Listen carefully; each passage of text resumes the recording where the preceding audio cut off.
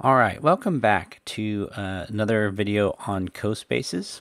I am actually going to revisit a concept that I talked about in video number 3, which was the export of models from Tinkercad into CoSpaces. Now, in that video, I talked about the limitation of files coming from CoSpaces being a single color, even though you've made them multicolor in Tinkercad. And it turns out I didn't know enough. I went and saw some other videos from other people on YouTube and realized that it just depends on how you bring your model into CoSpaces, how you export it from Tinkercad. So I'm going to show you 2 different ways to export and the results of both. So the one I talked about in the previous video was exporting here at the top right. I selected my model and I export as STL. And this is the model format that I'm used to when exporting models for 3D printing. However, there is another type of export called OBJ.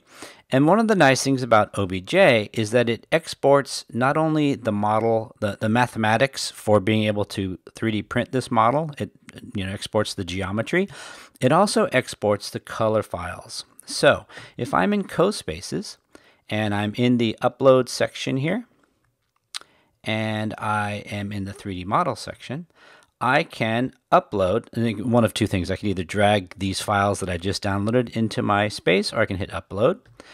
If I upload the STL file, it comes in as an object with a single color, basically. And so what you're seeing there is not only the transparent windows that I had made here, so I took these actual panels, these windows, and I made them transparent, right?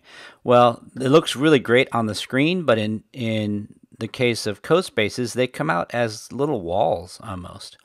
And the other thing about that is when you're 3D printing, the fact is if you have any transparent shapes, they're going to come out solid like that. So if I then go in to upload the OBJ file, the OBJ file is actually compressed, which is why it says .zip, because it has 2 files inside, the geometry file as well as the color log. So this zip file brings them both in at the same time. The one issue is that they come in as Tinker OBJ no matter what the original name. Like, look at the STL file. It came out with the correct file name.